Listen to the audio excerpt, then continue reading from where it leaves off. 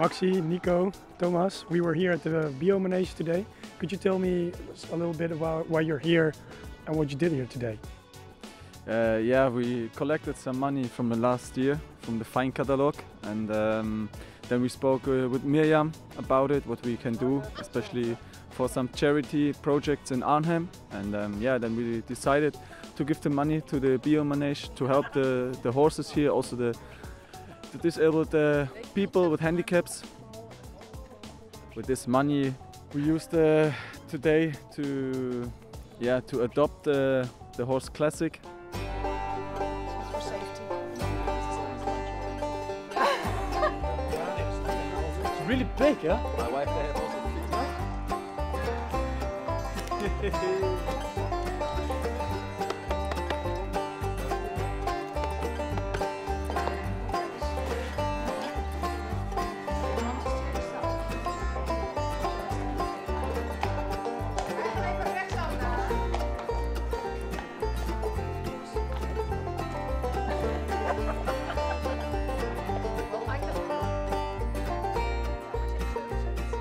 So have fun, and we'll see you. Yeah, I'm within like 10 old minutes. Shatterhand now. We had a look for the facilities. Also, Nico and me, we took a riding lesson.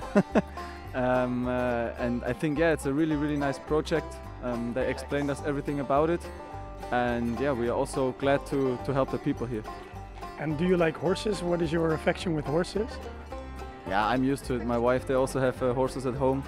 And for me, horses, they give a lot of freedom. You don't think about the daily business, and yeah, so I'm really connected with horses. With me, it's the same like with the Maxi. So one of the favorite animals, the horse. So afraid of horses, to be honest. Yeah.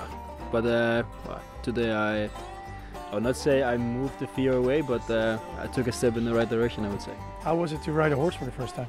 A little bit scary, to be honest. In the start, it was started to sweat everywhere, but after some rounds, it was actually a nice feeling. Hey, this was fun.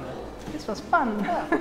Wij faciliteren hier voor ongeveer 200 ruiters met een zichtbare of onzichtbare beperking de mogelijkheid om paard te rijden. En dat paardrijden kan op allerlei manieren. Of dat het is dat ze gewoon in het bos wandelen, of dat het de ruiters zijn die goed kunnen paardrijden op hoog niveau. En dat doen wij hier bij de Bio Manege in Arnhem.